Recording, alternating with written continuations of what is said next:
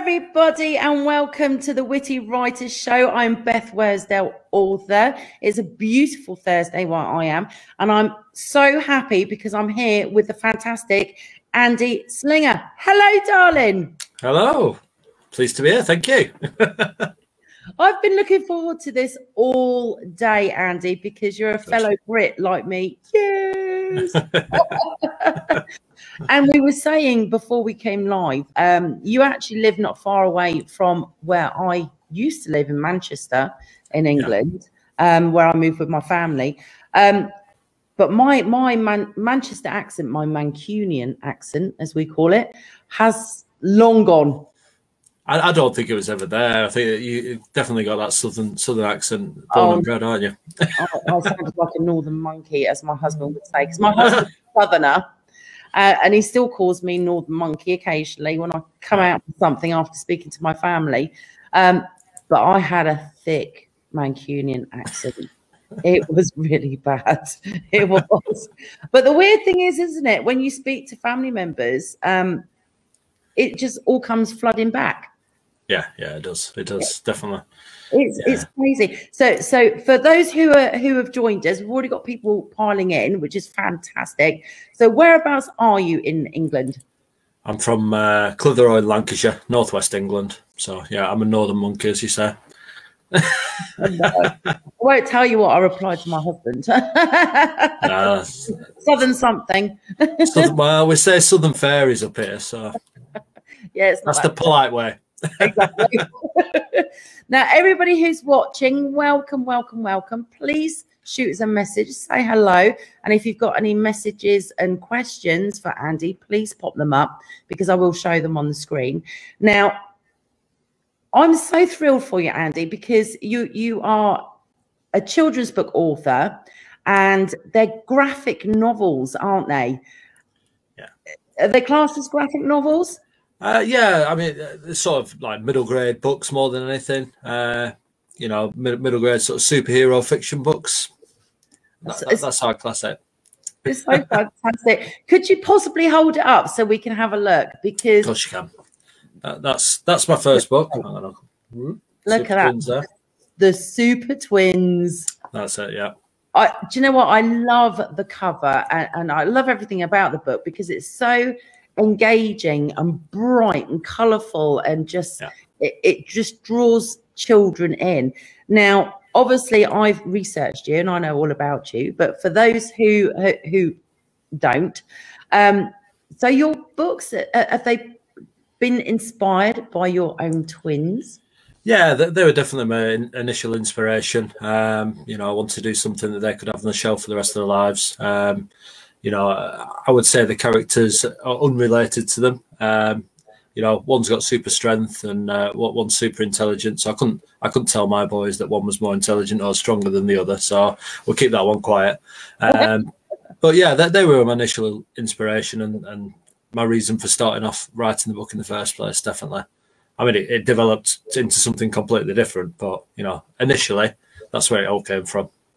That's just amazing. So what happened to spark you into creating a book in the first place? Was it the boys or was it something else?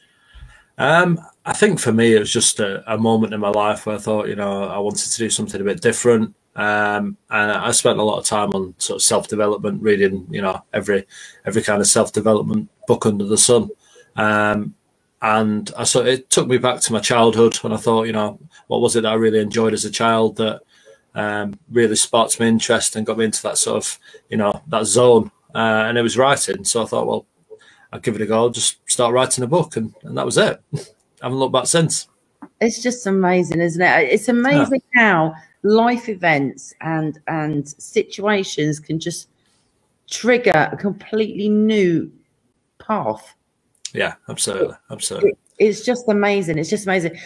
We've got I'm laughing already, Auntie. Lucy says hi from a southern fairy.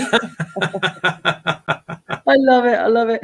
Andy, have you got any plans to write a book with a female lead character? Oh, that's a very good question. Well, I haven't at the moment. However, the Super Twins 2 does have a strong female character right in the middle of it. So if you see the new cover, we've got a new character called Layla, who's right in the middle of the Super Twins. So, yeah, the answer is it's already been written. Oh, how exciting! And was that sort of based on a friend of your boys, or just completely fictional? Completely fictional. I think, you know, I just wanted, my first book was, you know, predominantly male orientated. I think there wasn't many female characters involved, so I just wanted to add a bit of something different in there, and just shake it up a bit with the twins, see how they'd react in that situation. Yeah. Well, I think your books are perfectly timed. I mean, when you think about it, you've got Marvel that's blown up, DC that's blown up, you know, in the movies, and obviously that creates a whole new surge in interest in superhero literature as well. So you couldn't have timed it any better, really, could you? To be honest with you. There is an absolutely huge market out there. There really is. There really is. It swings and roundabouts, isn't there? Because there's a regeneration in the market, but then there's a lot more competition than there was before. There really is. There really is. You know, it's trying to do something different. It's difficult, isn't it? You know? Yeah. It really is. I love the fact that your boys, you know, obviously have input in what you're doing, and I've read that they've been quite vocal about, you know, what superpowers would be cool and what would. Oh yeah, absolutely. If I'm ever stuck for where the plot's going to go to, I'll just go on a walk with them and, you know, ask them what they think should happen next, and chances are that's what get used in the book. You know, take it from the kids. If it's books for kids, then, you know, kids have got ideas that you wouldn't even think of. They're brilliant. Oh, yeah. Yeah, do you know what? I absolutely agree with you. I mean, it is like having like a younger version of Google, really, in your house. Because, and not only that, kids are so normally so honest at that age. They just say what they're feeling or say what they're thinking. So, I mean, what great information for you. I mean, that's priceless. Yeah, absolutely. It's like I always remember the first time I sat down and read the first book with them, you know, and hearing their reaction and their honest reaction. They were laughing all the way through it, which was, you know, exactly what I wanted. And they're still to read the second one. They've got a few ideas about what's in it, but I like to wait until the actual book's in my hands, and then we'll sit down and read it together. So their reaction, hopefully, will be a good one this time.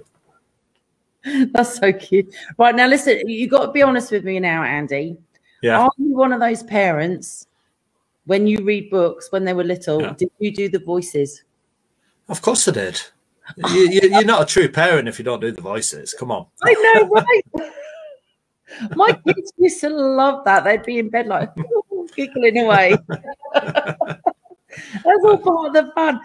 We've got some more comments here, so please keep them coming, and any questions you may have.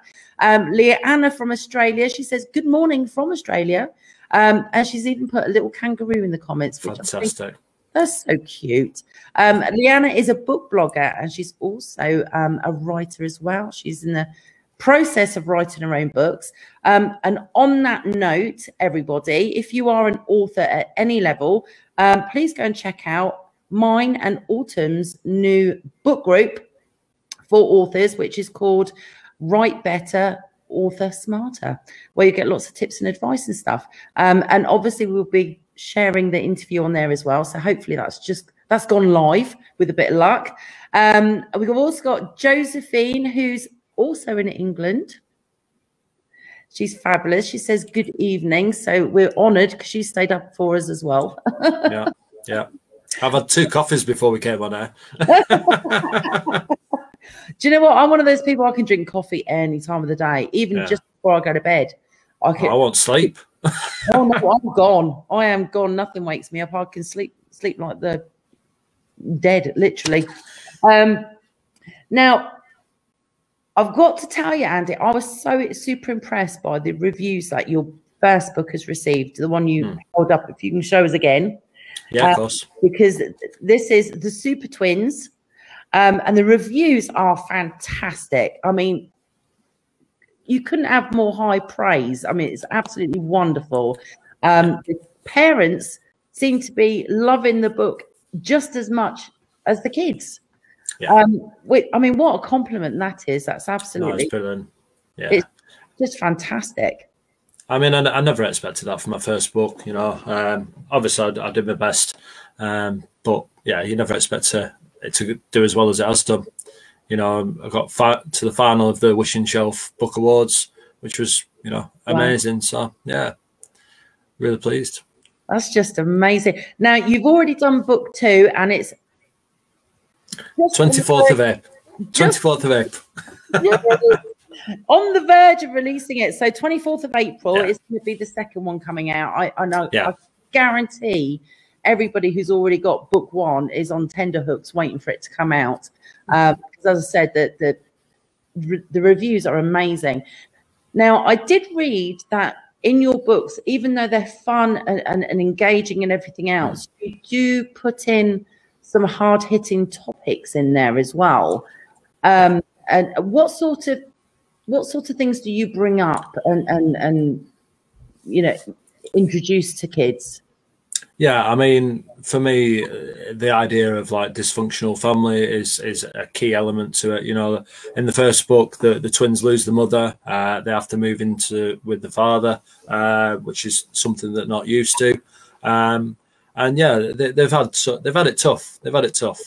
You know, there's a big accident that happens quite early on in the book, and you know, you feel sorry for them. It's bad. It's a bad situation.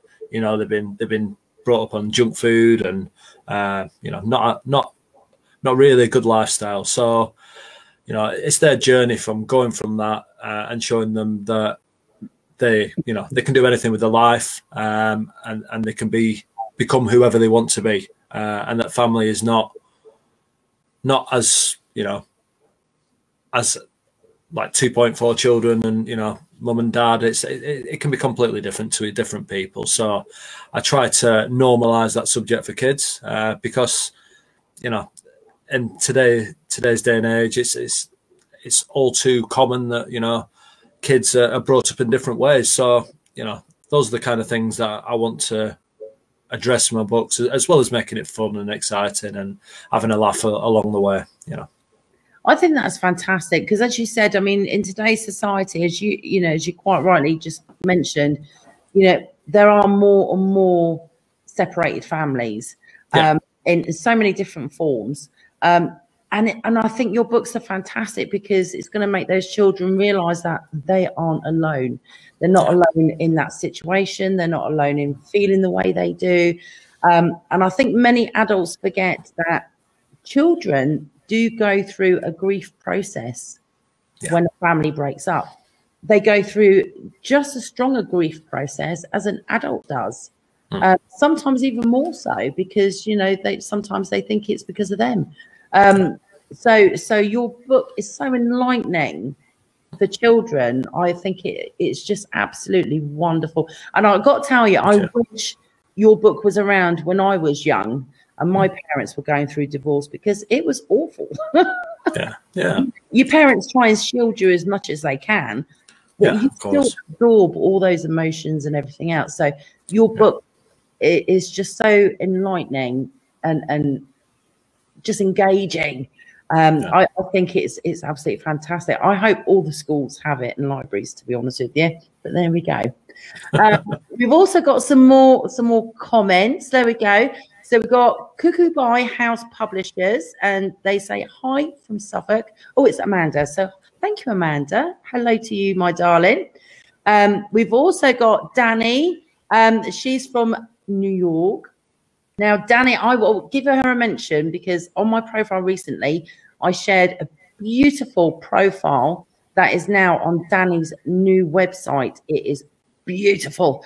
So if you want a nice author page, everybody, then check out Danny's links and have a look at mine, because I recently posted it, and you can have a look because her website is brilliant and she's got lots of services for authors as well. Leanna says, LOL, I agree. I make up stories to read to Jazz at night. Bessie the cow has a southern accent. and likes to bless everyone's soul. Oh, I love that, Leanna. She says, Harold the giraffe is French and likes to say oui, oui a lot. Oh my God, I'm crying. It's so funny to make up the voices to the characters and to see Jazz laugh and get carried away with the story is one of my highlights. I'll never forget how she grows older and doesn't need me as much anymore. Oh, that's so lovely. My eyes are watering where I'm laughing. We be the cow. Do you know what? I think all parents, I think all parents have got a storyteller in them. Yeah, absolutely. Yeah, I really do, because I think at some point we've all run out of books or haven't been able to go to the library to get some more, and we've had to make up a story for our kids. And I love Leanna's. I think that's so cute. I think you've missed your calling, Leanna. I think you need to be concentrating on children's books, not adults. That's awesome. Lucy says, books are a powerhouse for approaching taboos and difficult topics. I couldn't agree with that more. Could you, Andy?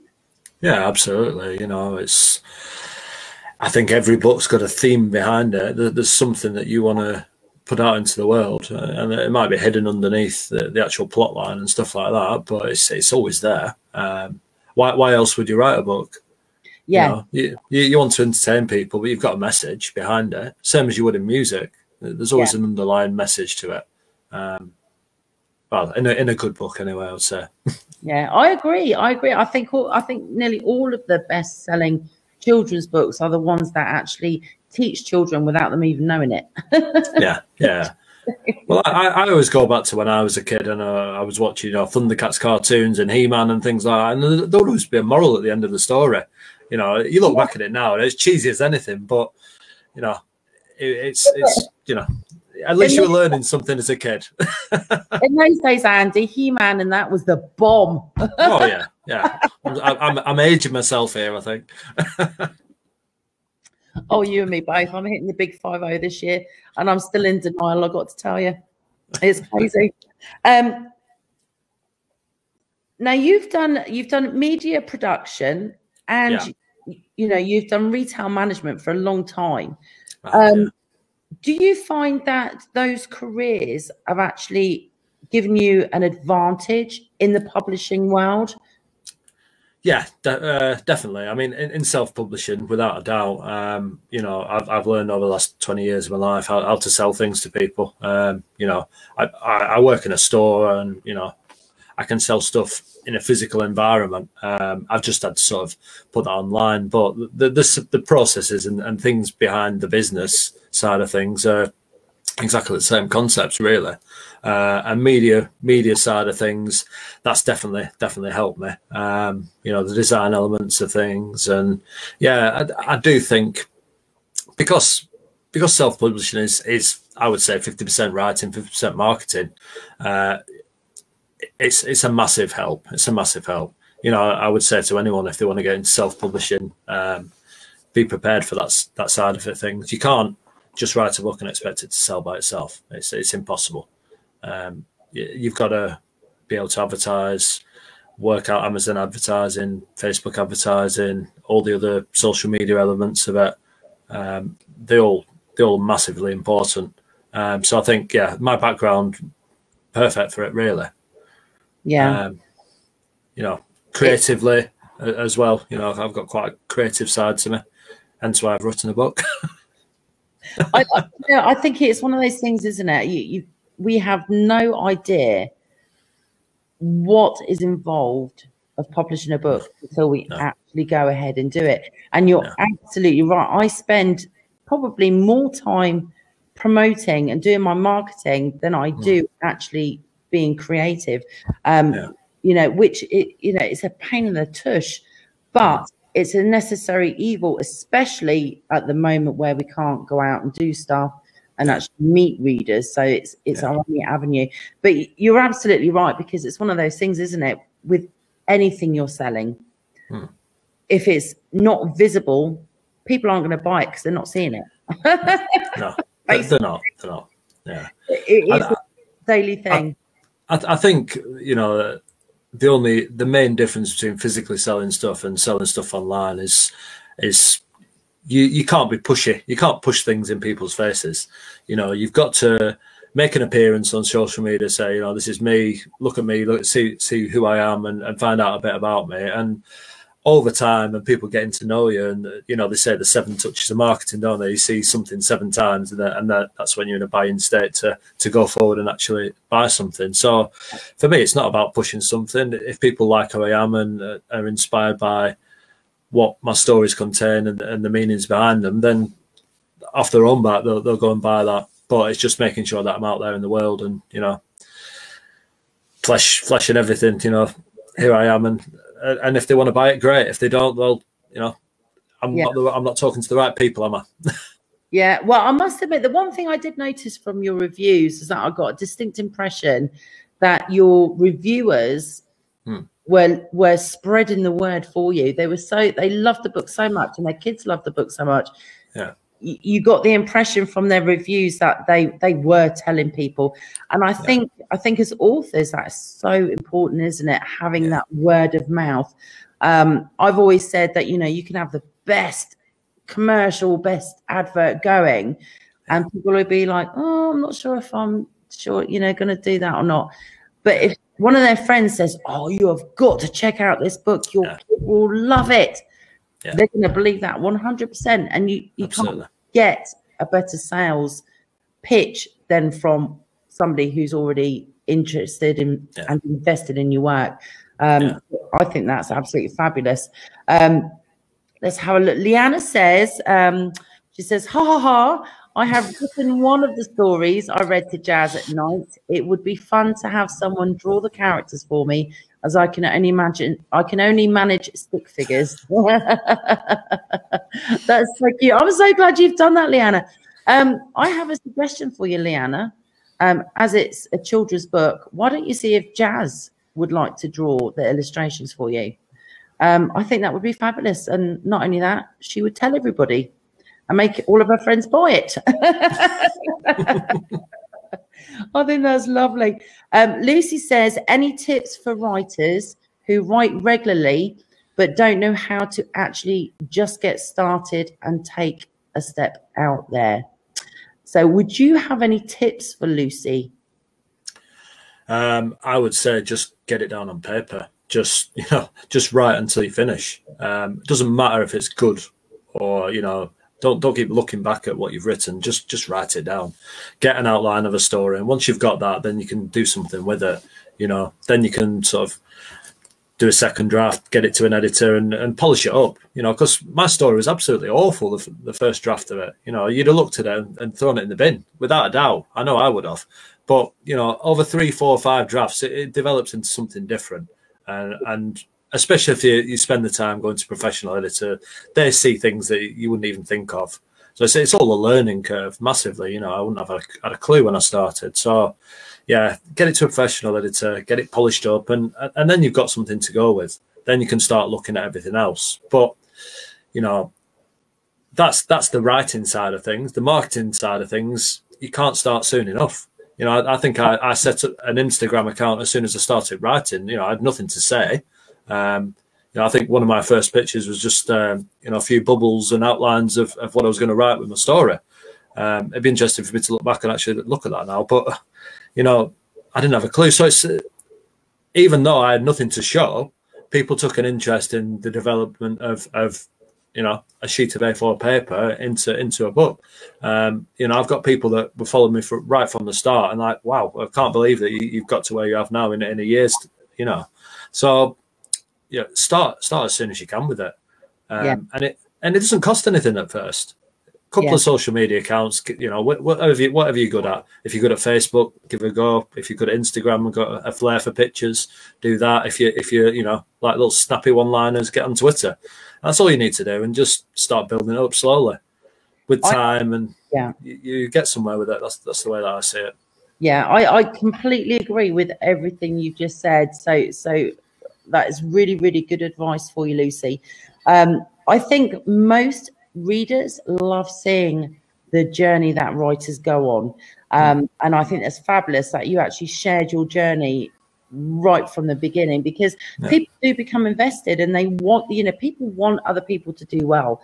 I think that's fantastic, having that following right from the start, because now they've had all this time and seen you develop and all this, you know, all these writing adventures you've had, and they feel part of it. I think that's super important. I, on the other hand, was hesitant because I was just so nervous about it, and I wish I'd have been more confident at the beginning. But Lucy, Andy's completely right. Just get writing.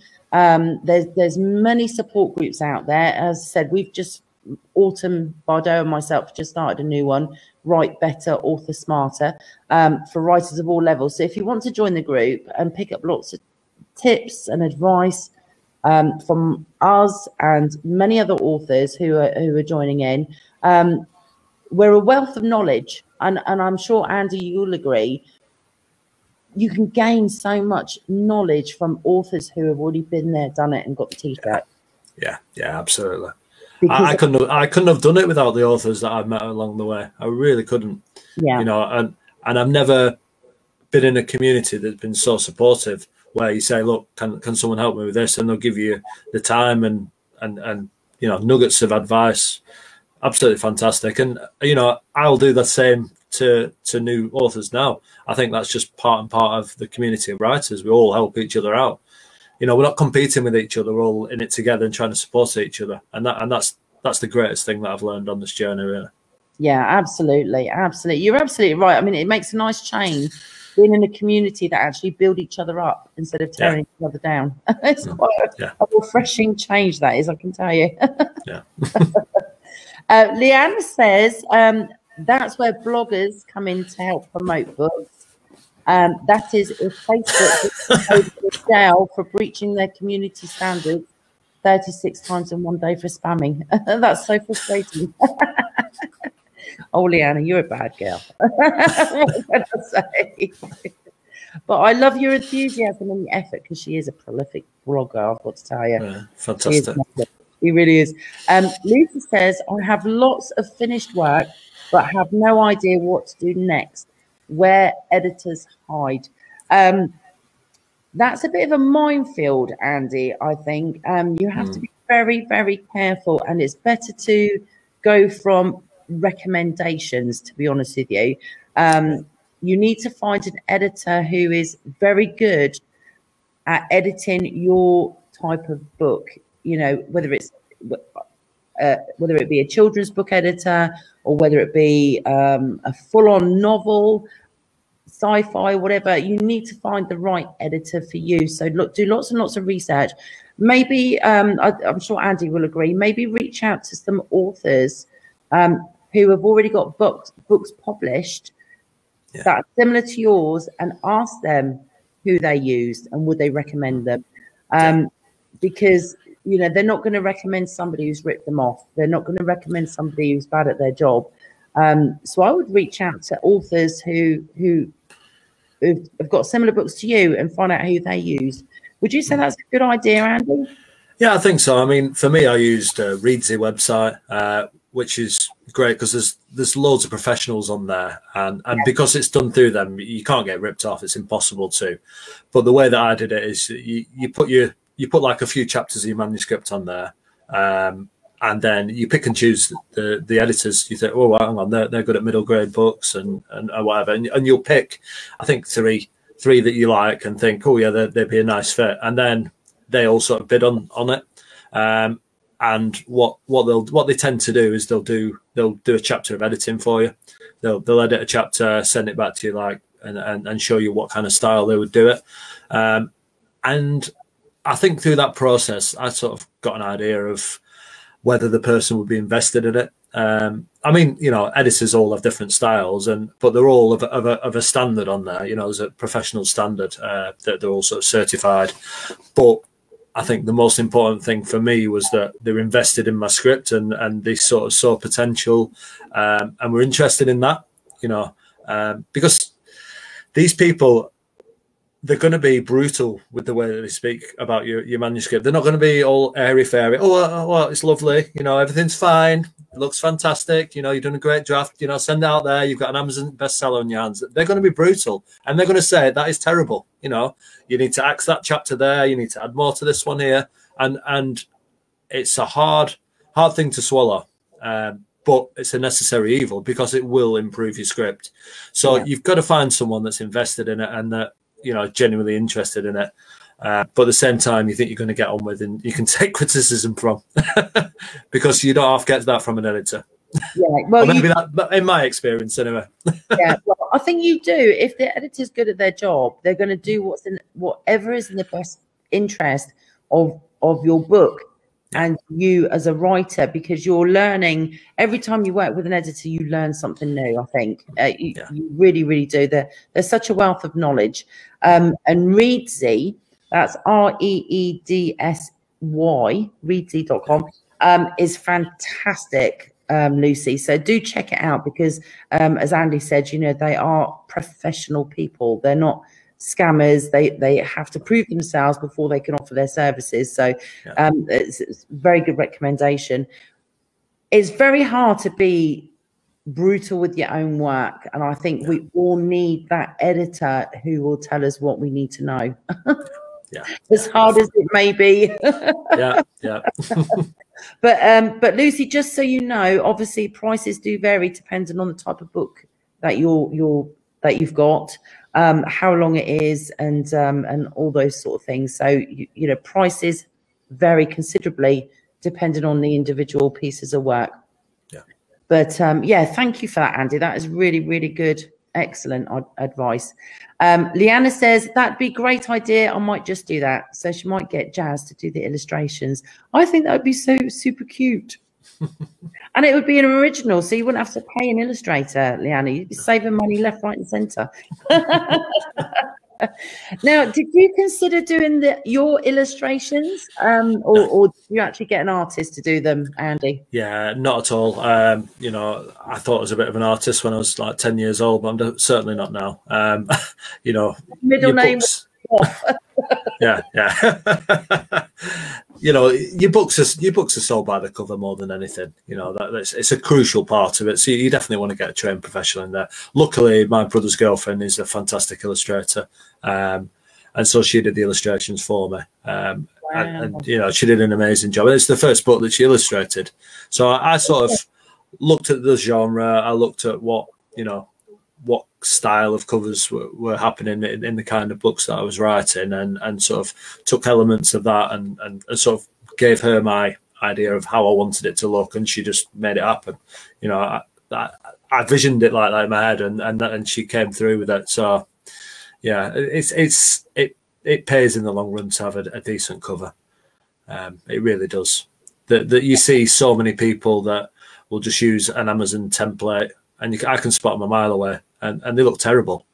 Yeah, it's not costing you any money, but you're not going to sell any books that way. You're really not. If you're going to invest any money, it's editing and your cover.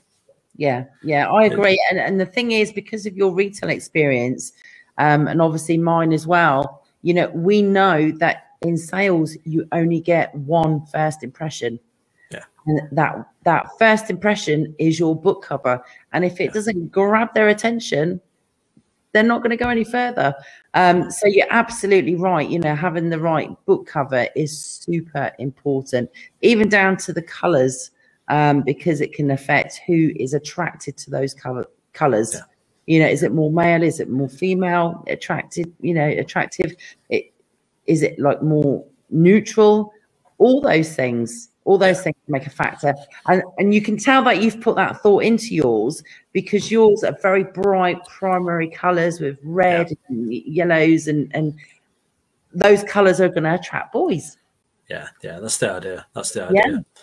But you know, you go so far as like certain genres, you will have certain styles of covers. You look at most thriller books, and it's a person stood in the middle of like a street, you know, and the amount of books that are exactly the same, because people pick up buying signals in their mind. You know, if they're a thriller reader and they see a cover that looks like a thriller book, they'll go for that automatically. Yeah, you know, so you don't want to be standing out and doing something completely different. You want to be in keeping with what everyone else is doing, because psychologically people are attracted to that, which is crazy, really. Yeah, it really, really is. It really, really is. Would you mind holding your book up again? Because it's so cool. Yeah, of course I will. It is absolutely beautiful. There we go. The Super Twins. And the next one's coming out on the 24th of April. Now, for everybody who's watching, Andy has very kindly offered to give away a signed copy of the Super Twins. So all you have to do is share this interview, and you will get entered into the draw to win the signed copy. The more times you share, the more times you get an entry. So share everywhere. You can share it in book clubs and book pages and book groups. Every time you share it, you will get an entry to win a signed copy. So please, please, please do. And just so everybody knows, last week's winner for Amanda Scowl, with her beautiful, beautiful book with Superhero Joey, another superhero child. I love it. I love it. I love it. Was actually, believe it or not, Heather Skinner. She's won it again. I know, right? She must be like, yes, woo woo. But she shares a lot, so she gets more entries in because she shares. So get those entries in, share lots, and we'll let you know next week who the winner is. Now, how on earth did you finally decide on the superpowers for the Super Twins? Did you have a list that you went through as to, yeah, that might be cool? Shall I do mind reading? You know, how did you come up and settle on that? Yeah, I think, you know, I looked at I studied every superhero I could, and worked out the coolest powers. But I think my boys came up with them more than anything. I had the super strength and the super intelligence as the two main ones for the boys in the story. But yeah, after that, it was my own twins that chose the powers. Yeah, that's so lovely. It really is. Yeah. Have they at any point asked for the outfits? They've got some outfits. My mum actually made some outfits. Yeah. There's pictures on my Instagram. The problem is that they're approaching 13 now, so I don't think I can get them in them again for this book. I think I'm pushing my luck a little bit, and they're probably be half-mast pants and, you know, up to their elbows. But yeah, they have actually got the suits. That is so cute. I mean, what amazing mementos. And the nice thing is that when they're older and they have children, they can pass those little outfits down, and there's a whole story and a little legacy about it. I think that's absolutely fabulous. So what do your boys think about you know, writing and publishing books? They must feel so inspired. Yeah, you know, they tell me they're proud of me, because they've seen it from concept to what it is now. So they've seen the whole journey that I've gone through, which I think has been really good, because most of the time they've been at home while we've been doing it. You know, they've been off school with the pandemic. So for them to sit and watch me do all that, it's definitely been inspiring for them. It just shows them that you can do whatever you want to if you put your mind to it. You really can. You know, this time last year, I hadn't even written a book. And now I've got nearly 2 out. So, you know, and a social media following that's growing all the time. So I think, you know, it's definitely been an inspiration for them. You know, because so many people have just sat at home and not done a lot through the pandemic. It's been very easy to, you know, eat pizza and watch telly, isn't it? So to actually have something to sink my teeth into has kept me sane and, you know, inspired them at the same time. I think it's fabulous. I really, really do. And not only have you inspired your own children, but you're an inspiration to other single dads who are raising children on their own. It just goes to show that, you know, you can still achieve your dreams. You still can have a new career path if you want to have it. It's just a case of knuckling down and believing in yourself and going for it. So I think you and your boys are inspirational.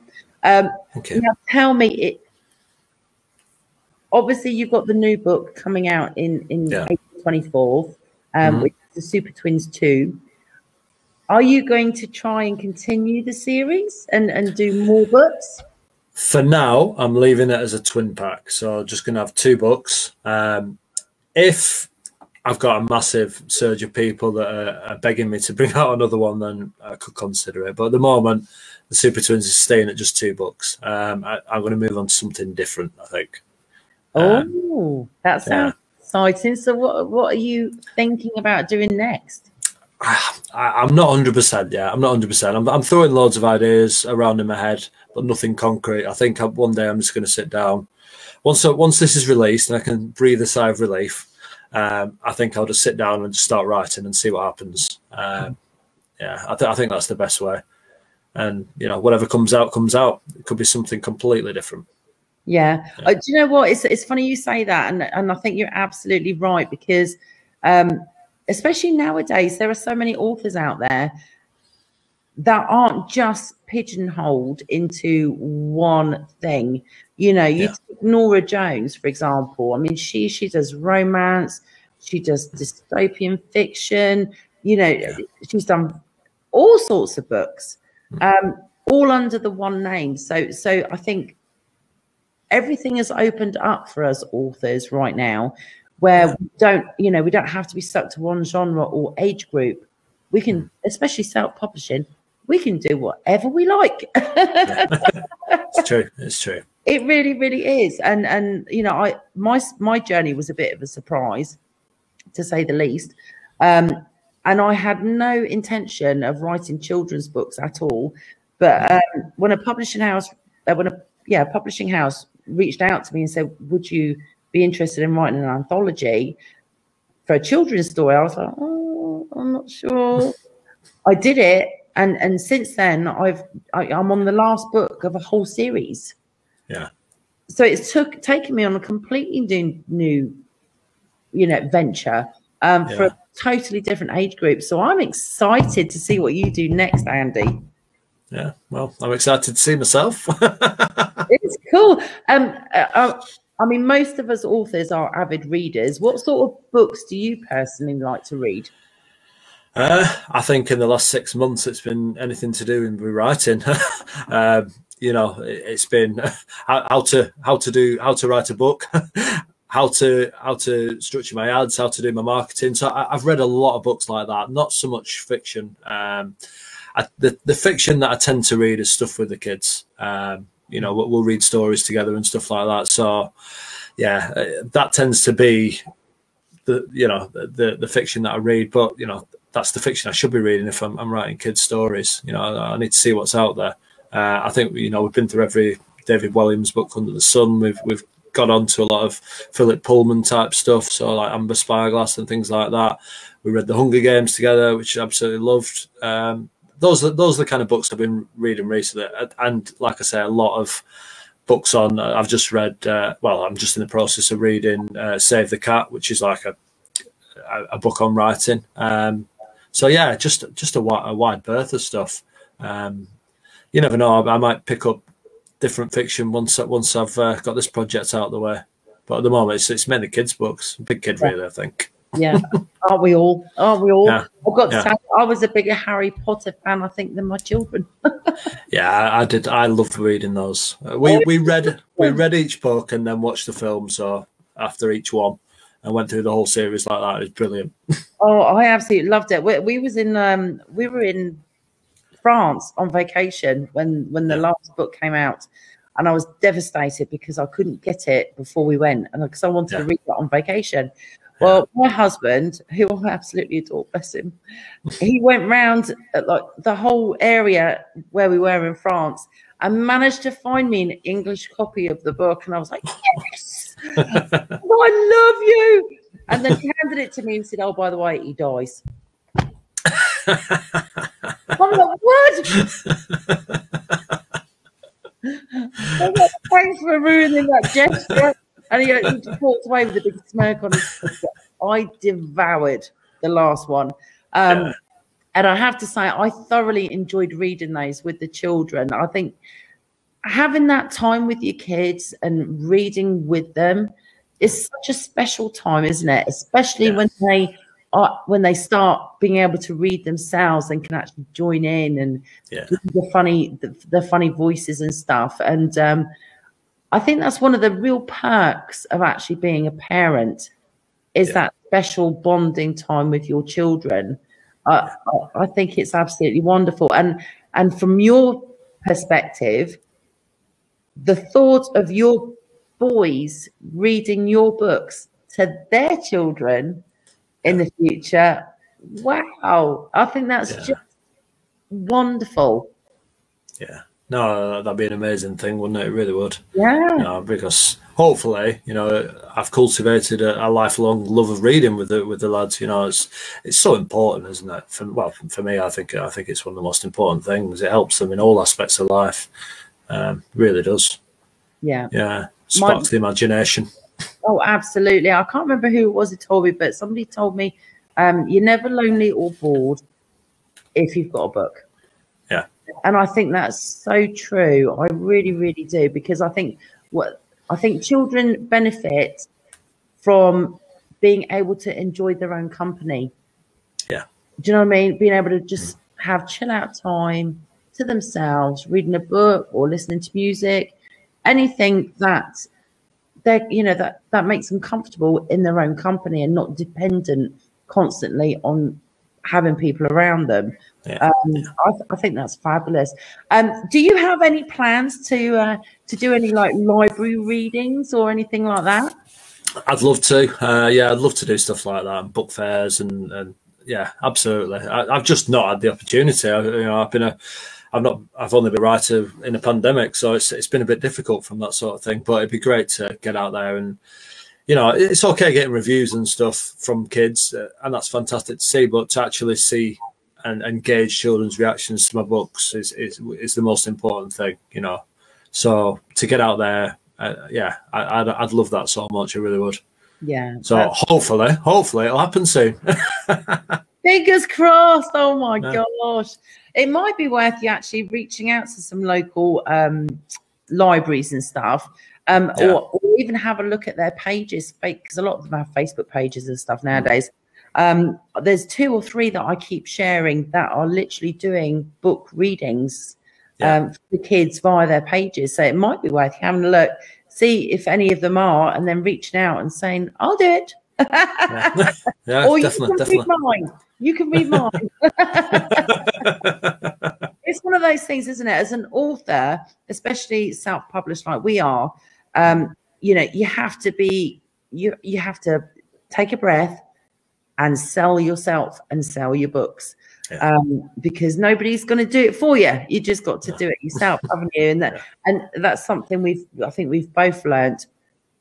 Let's have a look. I've got some more comments, so keep them coming in. We are coming towards the end, everybody, so if you've got questions, now is the time. So let's have a look. All right, let's have a look. Okay. Oh, Leanna says, are your books available to buy on Amazon, Andy? They are indeed, yes. Just type in the Super Twins and it should pop up. I'd like to think so. There's not so many Super Twins out there. I've actually attached all your links, including your Amazon links and everything, to the actual interview. So if you do want to buy Andy's books and have a look at the details for the next one coming out, the links are all there. Make sure you leave a review, please. I think one of them is your Amazon link for it, so you can go straight to that. Let's have a look. Natalie has joined us. She says, "Go you!" Oh, that is lovely. Thank you, darling. And Leanna says, Jazz's favourite book right now is Wonky Donkey. Oh my God, Leanna, I've seen so many videos of people trying to read that to their kids, and they are just dying of laughter. Oh my gosh. Do you know what? I would love to have had that book when my kids were little. I'm assuming you've read it yourself, Andy. Yeah, I've seen the videos. Absolutely hilarious. You've definitely got to check. If you haven't seen that, you've got to look it up. Oh my God! I think the best one was his grandma. Did you see that one? The grandma with the look. Yeah. She was literally just crying, trying to read the Wonky Donkey. Oh my gosh! I was laughing so hard I could barely breathe at the time. It was hilarious. And I have to say, there's been a few children's books that I've seen that should never have been published. Yeah. A couple that were rather risque. Obviously, it goes way over the kids' heads, but oh my, I'm like, no, seriously, how did that happen?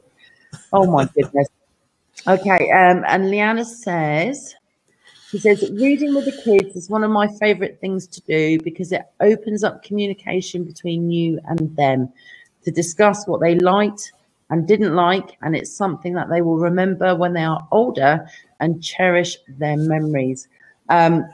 I think she's absolutely spot on there, Andy. I really do, and it's funny because my children are obviously a lot older than yours. Mine are all in their 20s and making me feel very old.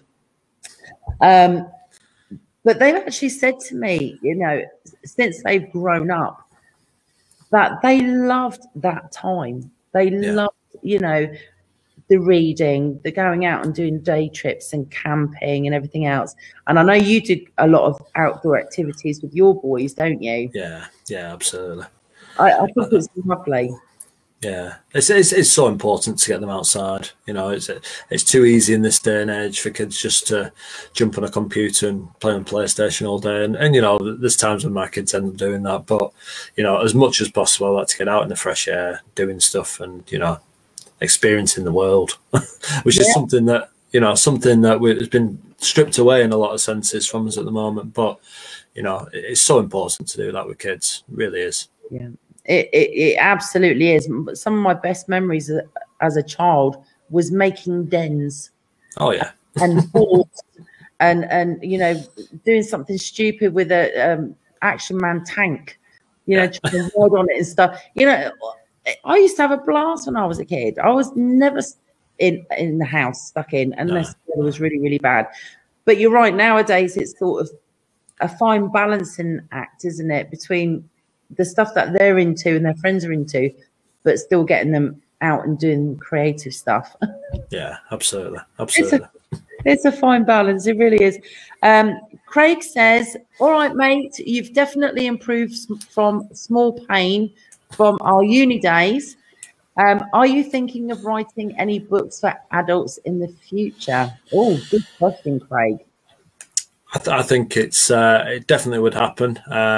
But I think, as Craig would know, it'd have to be under a different name. Probably wouldn't be suitable for children. I couldn't put it under Andy Slinger, I don't think, if I was doing adult books.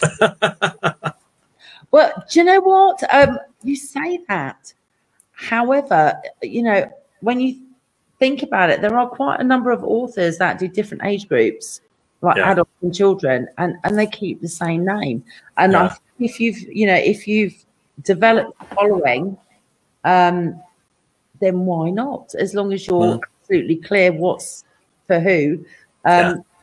Myself, I've got my books in adult editions, and then I've got my same sci-fi books in young adult editions.